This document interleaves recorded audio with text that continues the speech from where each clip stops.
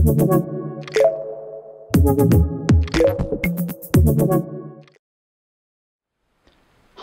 I'm Adil Fattar and welcome to this series of videos.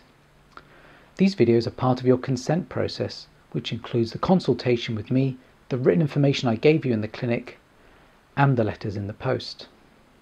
These videos are generic and an aide-de-memoire, so feel free to watch them as many times as you like, jot down any questions you have, and I'll go through them with you in the clinic at our next appointment. If you're not one of my patients, these videos do not constitute independent medical advice and shouldn't really be used outside of the context of a consultation with me. Either way, I hope you find these videos interesting and informative. Lower lid blepharoplasty. This is a lower eyelid tuck. This surgery is very beneficial, but at the same time carries with it significant risks, and is not one to be undertaken lightly. The idea behind this surgery is to remove the skin or fat from the lower eyelid to restore the contour between the cheek and the eyelid itself, particularly trying to reduce the groove called the tear trough between the cheek and the eyelid. Lower blepharoplasty can be performed through an incision from the inside of the eyelid without a visible scar on the surface. This is only useful if we are removing fat only. If skin needs to be removed, then an incision a millimetre or so below the eyelashes carried out into the laughter lines will need to be performed. In general, this is performed as a day case procedure under a general anaesthetic. I don't perform lower blepharoplasty under a local anaesthetic unless it is purely skin removal. After the surgery, you'll have one suture that will be pulled out at day 5 after your surgery, plus 1 or 2 other sutures that are used to align the skin. If you have an incision inside the eyelid, no suture removal is necessary. They're all dissolving. After the surgery, you'll be bruised and swollen, and ice packs are recommended to minimize the swelling. You will get swelling after the surgery, and that will result in the eyelid hanging low and looking quite uncomfortably scary for a few days after the surgery. This almost always resolves very quickly within the first week. Occasionally it may take longer. In this case, I'll be seeing you very regularly through this time to ensure that your eyes are kept safe, lubricated, and that things are progressing appropriately. You'll need to wear sunglasses for 1 to 2 weeks afterwards to hide the surgery from public gaze. You'll need to take at least 2 weeks off work if you want to be sure that people don't notice that you've had the surgery to any great extent. Following the surgery, your eyelids will feel tight and will animate slightly differently. This is quite normal, and you'll get used to this over time as things relax and scar matures. Complications of lower lid blepharoplasty. The scar could be visible. Usually it's situated immediately under the eyelashes and heals as a very fine line, but sometimes goes through a phase of being red, visible and lumpy. It may form a keloid scar, a thick lump of growing scar tissue. I've not seen this in the eyelid, but it could happen, and if it did, you would require referral to a specialist. Infection occurs in around about 2% of cases.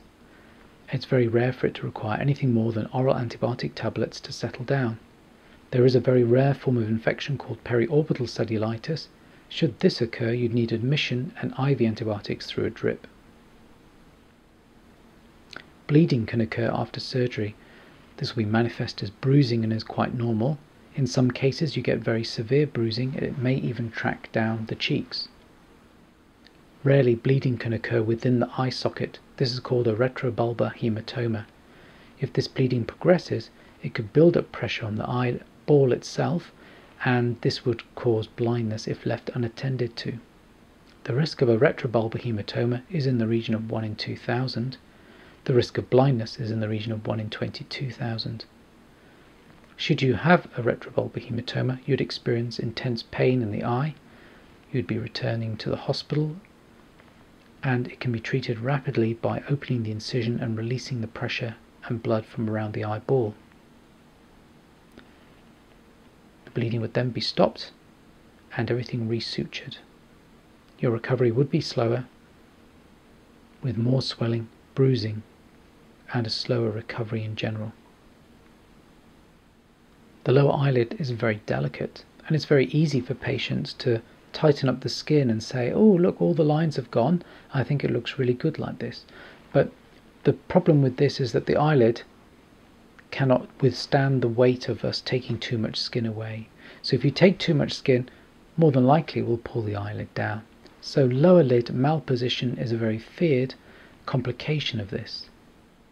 Patients that have had lower lid blepharoplasty with a bit too much skin removed can have something called scleral show, where the white of the eyeball between the lid margin and the iris is visible.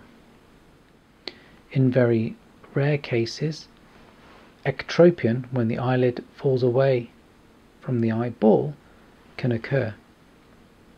Ectropion would require further intervention to protect the eye itself from drying out and developing what we call ocular surface symptoms. If ectropion occurs and fails to resolve, it may require further surgery. There will be differences between the two sides following surgery in terms of the position, length of the scar. Then lines or wrinkles will have moved, and these differences should be within normal limits. They shouldn't be so obvious. However, following surgery you will know the difference between the two sides and you will pick up on the smallest changes. This is normal and to be expected. No surgery can make the eyelids or any part of the body exactly symmetrical. Following surgery you may have dry eyes. Before surgery we'll take a full ophthalmological history to determine whether you have any eye symptoms and send you to an ophthalmologist beforehand to determine whether surgery is safe for you. Should you get dry eyes after the surgery, which is not uncommon for the first few days, you'll be given ointment and eye drops in order to mitigate this. Persistent dry eyes would require referral to an ophthalmologist. There is a risk of double vision after this surgery if damage to the muscles that move the eyeball occur. After lower lid blepharoplasty, you will get a degree of chemosis. That's swelling on the eyeball itself, which a patient has referred to as frog spawn. This usually settles on its own within a week or so. It may require eye drops to help it settle. I have heard of surgical intervention being an option. Performing lower lid blepharoplasty under general anaesthetic creates a risk of lower limb thrombosis or DVT.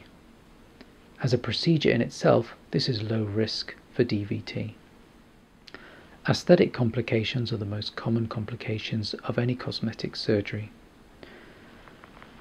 You may think that I've undercorrected the eyelids or overcorrected the eyelids. You may be unhappy with what is technically a good result, or it simply may not have achieved your aims.